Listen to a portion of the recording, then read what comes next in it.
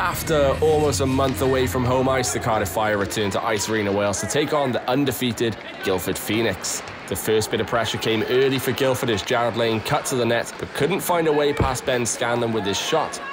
Down the other end of the ice, though, Sam Bryant's shot went wide of the cage, and as the Phoenix tried to break out, Reece Harding stood them up at the blue line, keeping the puck in the zone. And after the puck bobbled a little, eventually Cartoloid had enough of a handle on it to fire it past the goalie and into the back of the net to give the Fire a 1-0 advantage after 5 minutes played. In hockey, after a goal, how you respond is critical, and the Fire responded in possibly the best way they could.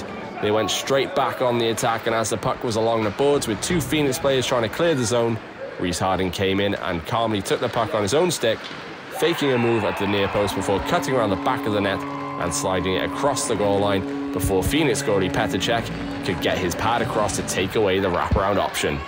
Guildford had a brilliant chance to pull one back, some quick passing and great movement off the puck saw Jarrod Lane once again out in front on Ben Scanlon. Fast passing almost pays off for Guildford, but Scanlon was strong to his post before Cartoloid was denied his second of the night after a great kick save by Petr Cech down the other end of the ice. Still in the first period, and the Phoenix couldn't find the net again as the deflection in front didn't trouble Scanlon enough to make it a 1-goal deficit, but they wouldn't be denied forever.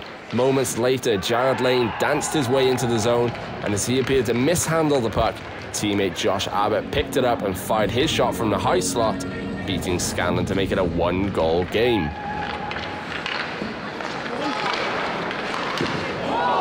The Fire had a chance to extend the lead again but couldn't solve Cech, and then when the Phoenix went on the power play, they had the chance to tie things up. The first attempt wasn't enough as again they just fired the puck right at Scanlon instead of picking a spot to shoot at.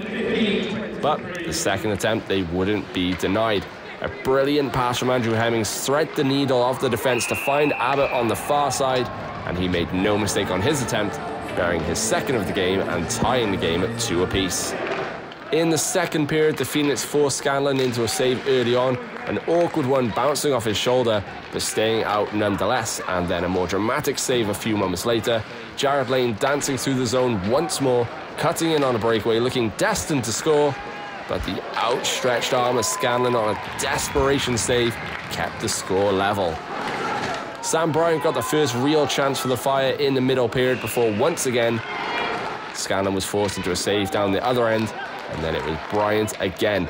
Cutting through the neutral zone, Bryant crossed the blue line and took a shot, which Cech initially denied, but Bryant was quickest to react to the loose puck, and he didn't miss his second chance, once again giving the Fire a lead, with the game now at 3-2 in the host's favour.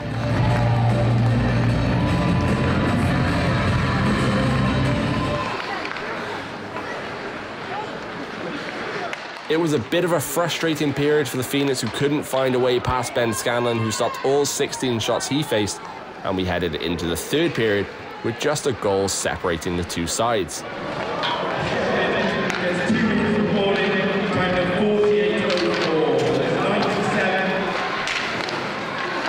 Scanlon and the defence were once again tested early on, but weathered the storm for as long as they could. Eventually, though, they couldn't keep Guildford out. Once again, that quick passing set up the goal. Hemmings to Lane to Abbott at the back door. It was a pretty play to set up a hat-trick and a game-tying goal for Josh Abbott with less than 10 to play. With the game tied and tensions mounting, Jordan Powell and Joe Stevenson of Guildford became acquainted. With the puck froze in front by Petr Cech, Powell had come in with speed to try and get a loose puck, but then the gloves were off and him and Stevenson threw fists, with Stevenson getting the takedown in a fight that Powell never really had a chance to get into, with the jersey pulled over his head early on. As the final buzzer sounded, it was off to overtime. The Fire were 1 goal away from ending Guildford's unbeaten run, but Guildford had the game on their stick through Andrew Hemmings. Then moments later, Captain Luke Toll could have sealed it, but Scanlon's movement denied him as once again he recovered to take away the lower part of the net.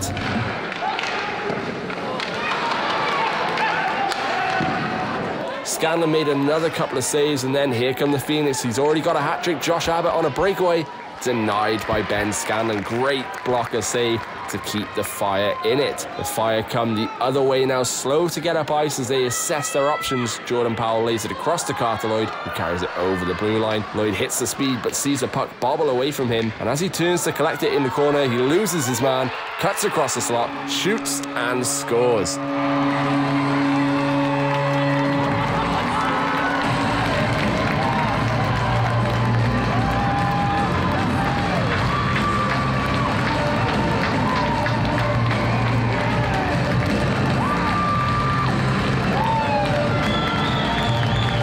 Beats Petr Cech past the blocker, makes the goalie move right to left and sends it the other way, and the Cardiff Fire end Guildford's unbeaten run with a brilliant 4-3 overtime win in their return to home ice for the first time in almost a month.